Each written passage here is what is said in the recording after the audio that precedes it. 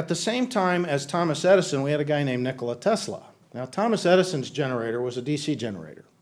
And Thomas Edison's vision was small generators close to the load. The problem that we had was those generators were relatively expensive.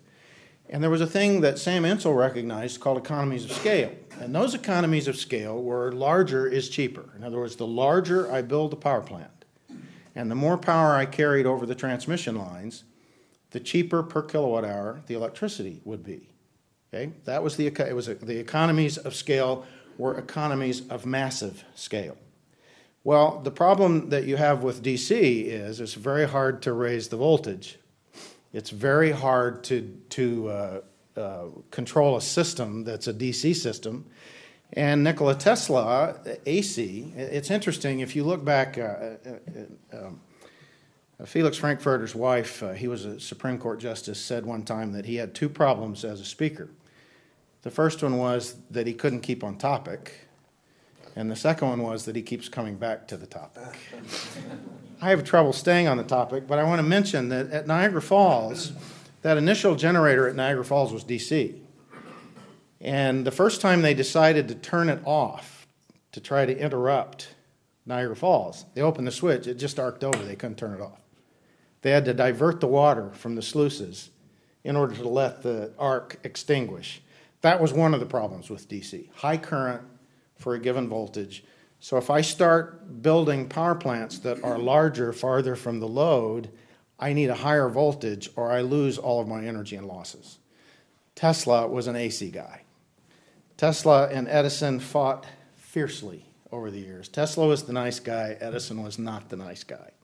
My favorite story is their fight over who got to do the first electric chair. Have you heard this story? There's a book called Edison Illuminating the Century where you get the details of this, but they argued as to which would be better, AC or DC, for electrocuting somebody to death as opposed to hanging or a firing squad. And Tesla won. He got the bid. Well, nobody really knew exactly how to electrocute somebody, and it took them the better part of a day to accomplish it. They clamped the guy in, wet him down, turn it on. Took the better part of a day. My favorite part of that story, is a somewhat gruesome story, is what Edison said when he heard this. And this was well watched, sort of like these days Bill Gates or Steve Jobs. He said to the press, "See, I told you DC was safer." It would be much safer to kill a guy with DC than with AC.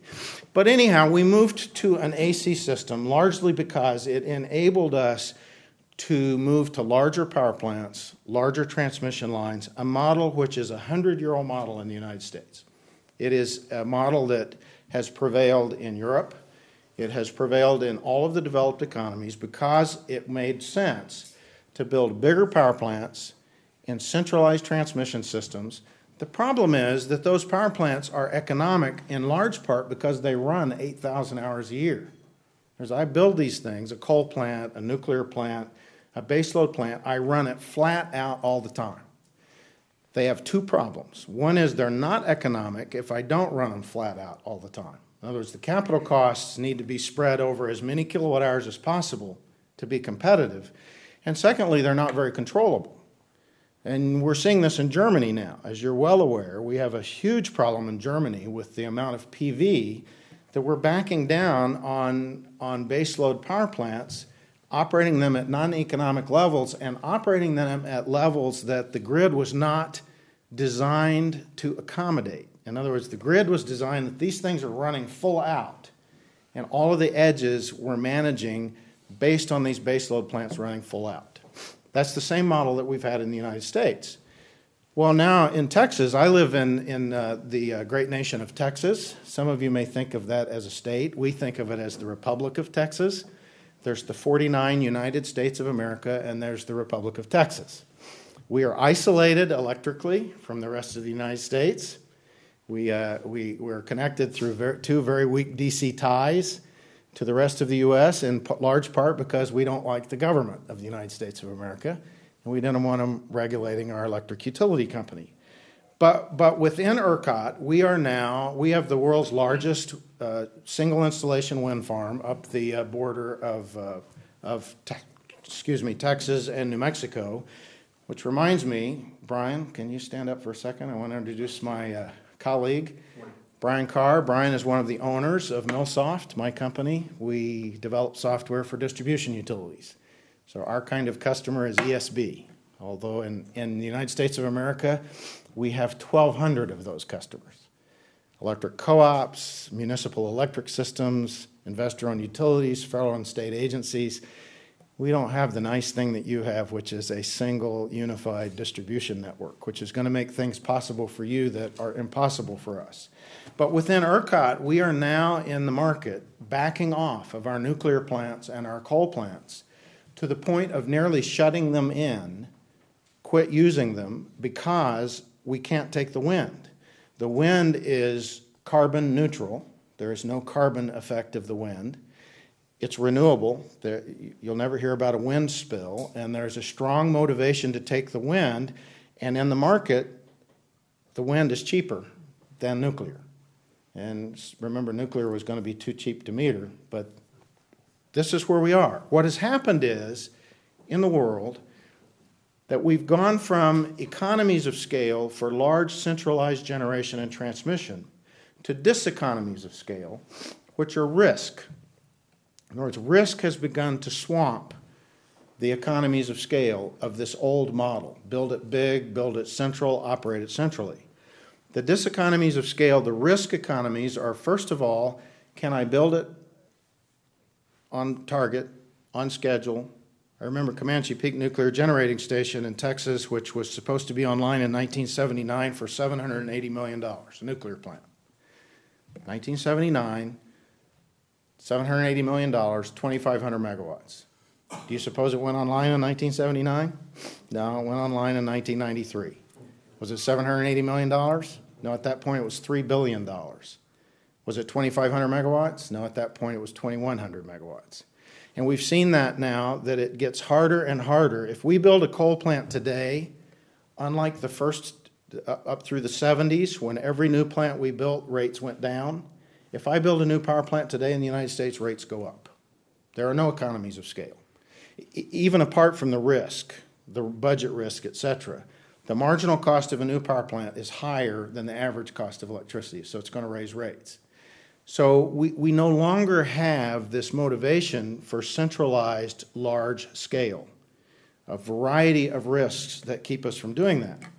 In addition to that, in the developed countries, we use just about as much electricity as you could possibly use per person. I mean, we'd have a hard time using more electricity. And a large part of the growth in our use of electricity is not baseload electricity, it's the wall warts that plug these things, that charge these things up. Electronics load is the fastest growing load. LED lighting, computers, etc. I don't need a baseload power plant to serve that, and especially in the presence of wind generation. So we don't have what we had in the first 70 years of the business, which was exponentially growing load. Every year, the load grew anywhere from 5 to 12% compounded, year after year after year. Economies of scale meant that the price was going down year after year after year. Post-73 OPEC oil embargo, that has reversed. We don't have exponentially growing load. In fact, in the United States, our demand is now declined. We're right on the verge of our energy consumption actually being in decline. So now we've got all of those costs that were based on exponentially growing load that are being spread over a declining amount of consumption. Prices are not going down. There are not economies of scale. So the old model, if we were building from scratch today in the presence of wind and solar photovoltaic, we wouldn't build the grid that we built today. We would build a different grid with more intermediate generation. We would have some baseload generation, but it would be a much smaller part of the mix. Okay, so what happened was that all of the things that supported Sam Insel and Thomas Edison and Nikola Tesla, all of those economic factors have reversed. Now, what else has happened? Well, we have a situation in the world where, for example, in the United States of America, we have 4.5% of the world's population. 4.5%. What percentage of the world's kilowatt hours do you think we use? 4.5%? More?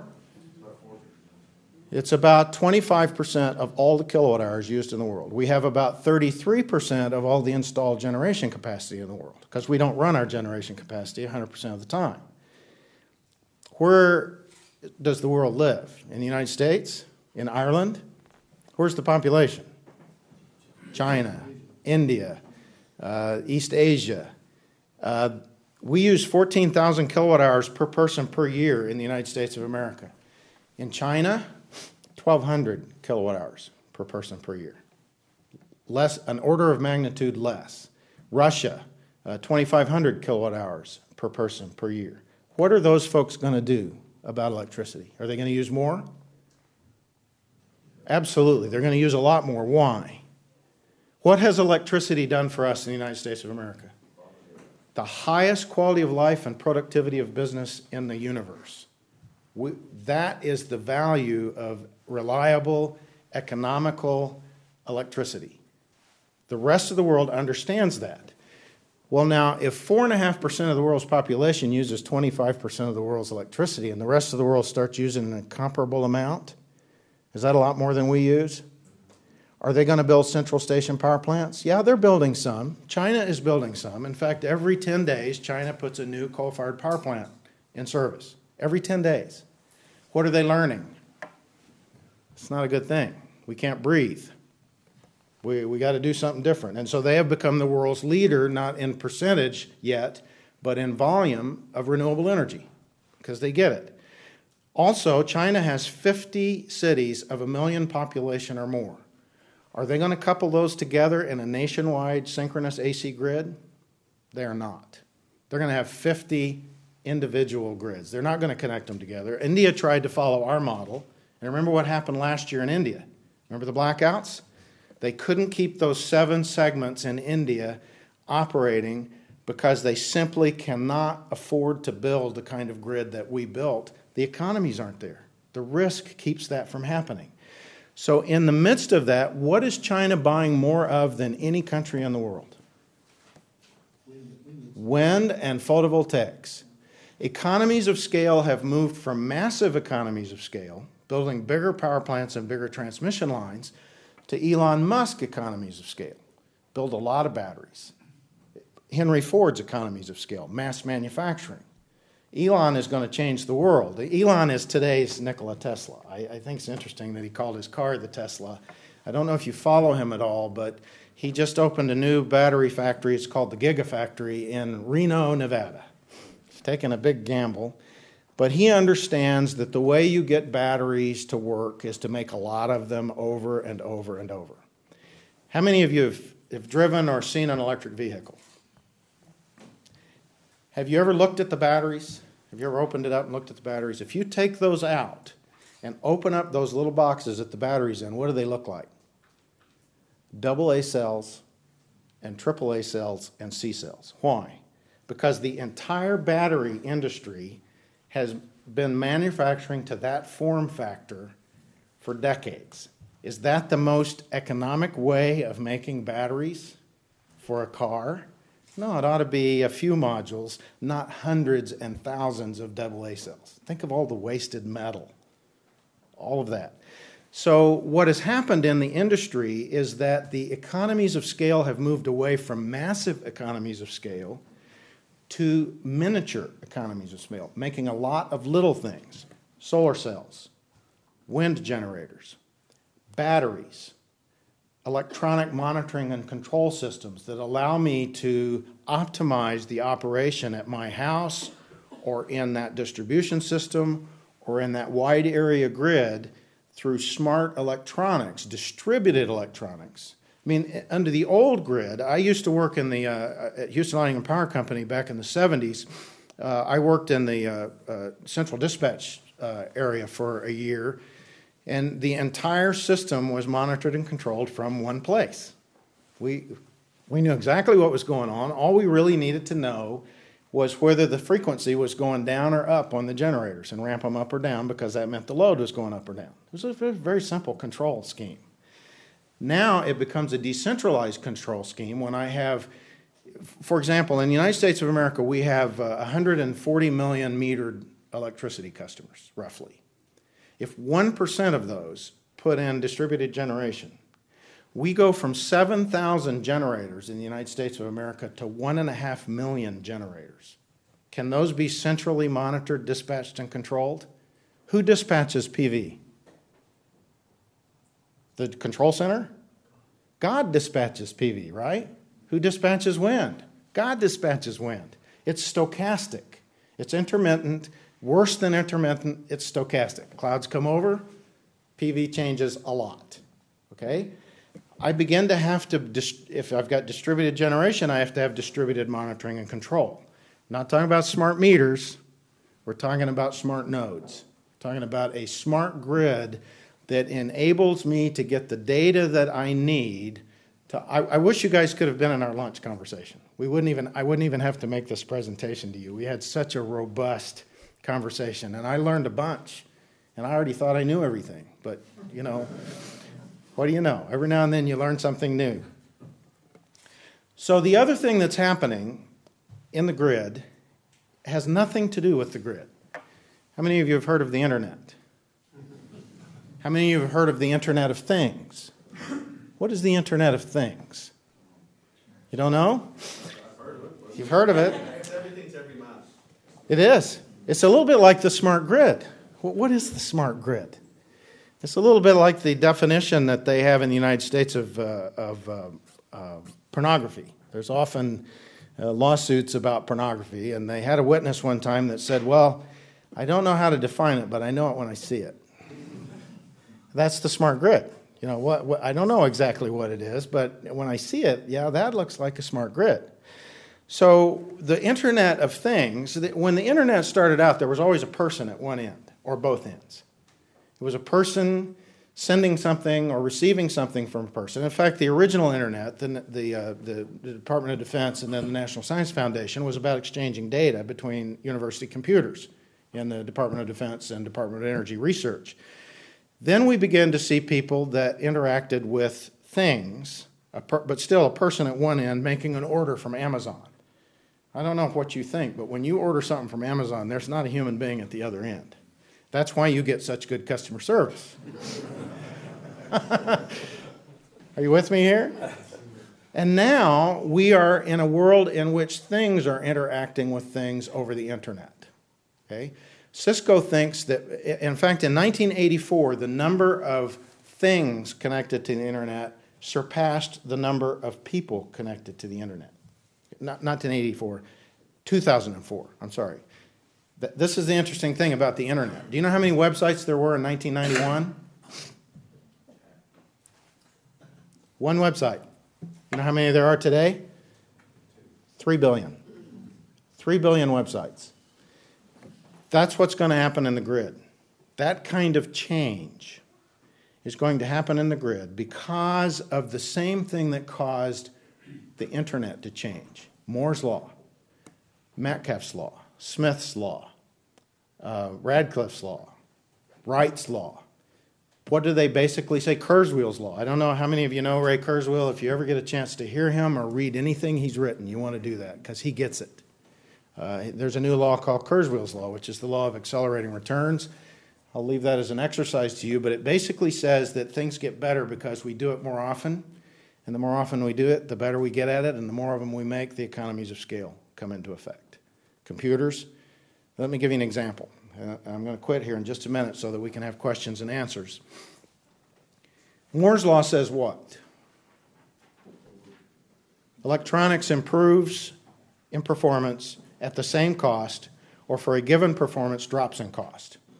And his observation back in the early 70s, Gordon Moore, was that every year to 18 months, I would double the power of the electronics at the same price. Or conversely, a year to 18 months from now, I can buy the same amount of computing power or storage power or et cetera for half the price. Now, in my experience, that always happens the day after I buy the computer. But But in the long run, that has held steady for decades. And the projection is that it will continue to hold steady for the foreseeable future, and that doesn't take into account any quantum leaps in technology. It's just based on continuing to miniaturize, continuing to become more efficient. Well, here's what Ray Kurzweil says. He says, okay, what do computers use? They use electronics, right? How do I design electronics? I use computers. All right, so if the electronics are doubling in power or halving in price, the computers that I'm using to design the electronics, so it's a positive feedback loop. In other words, it's a hockey stick on top of a hockey stick. Whereas not only is the underlying components of the computer improving, so that the computer is improving, but now my ability to design new electronics improves. Solar cells are Moore's Law devices. They're silicon. They are directly affected by the Moore's Law. Now, wind generators, not so much, because that looks like a power plant. That's physical equipment. We're not going to miniaturize those things anytime soon. I mean, maybe, I don't know if that could happen, but electronics continues to improve. Telecommunications continues to improve. Anybody here have a Nest thermostat? Anybody here heard of a Nest thermostat? Consumers are buying those things and using them, and they're using them with their iPhones. How many of our electric utilities are iPhone ready? Not very many. In the United States, almost none. You guys are so much farther along in Ireland than we are. You have a unified distribution system. You have a unified wholesale power market. You have a unified retail power market. We have none of that in the United States. You're way ahead of us. But at the same time, you are just as subject to this revolution in the price and performance of solar cells, wind generators. I mean, wind generators will get cheaper because there will be more and more of them made. Because why? Because we're buying so many in Ireland and the United States? No, because they're buying so many of them in China and India. They're going to get cheaper and better and cheaper and better. And that will continue to change your grid. As revolutionary as it does our grid, you're just better situated to take advantage of it because you have had some really good decisions made in the past about a unified distribution system, a unified wholesale power market, and a unified retail power market. Okay, so we've got some negative things that have caused the old things that made the grid in the developed countries work so well go south on us. We've had some new things come along that even if we still had economies of scale and growth and weren't worried about climate change, and remember, climate change has two issues. One is the carbon issue. Whether or not you believe that if we turned everything off in the developed countries, it would solve the carbon issue or not, we do have a carbon issue. We can't continue to burn everything in sight and put it in the water, air, and the ground. Sooner or later, you have to take out the trash. But there is another climate issue. In the United States of America, we monitor this very closely, and we are seeing the frequency, severity, and duration of weather events grow, not yet exponentially, but faster than linearly. Now, is that related to climate change? Well, that's some kind of climate change. I don't know what you call it. And as a result of that, what we're seeing in the United States of America is a substantial increase in outages. We, in the period from 2000 to 2004, we had about 150 what we call major outages in a year. A major outage being 100,000 customers or 100 megawatts. That was a major outage. In the next 5-year period, that doubled. We went to 300. Now we're approaching the end of the third period. What do you suppose has happened? Tripled. In part because of weather events, in part because I no longer have the kind of load that I built my grid to operate with. I've got a stochastic load. I've got an aging infrastructure. Once again, something that you guys don't have as much a problem with as we do, but our grid is worn out. The depreciation expense for every electric utility in America is higher than the new investment being put into the grid. The car is wearing out. When you're driving a car and the repair bills are more than it would cost to pay for a new car, you buy a new car. We're not buying a new car in the United States of America. Our grid is worn out, and we're seeing more and more outages. Is the solution to build more and more coal and nuclear plants? No, the solution is at the edges. We call it grid edge. It's decentralization. I've talked a lot. In a hurry, try to give you some things to think about. The Internet of Things becoming the control thing. Bob Metcalf calls it the Internet. I encourage you to research that and look at it. But I will stop now and ask if you have questions, comments, complaints, arguments. I hope you argue with me.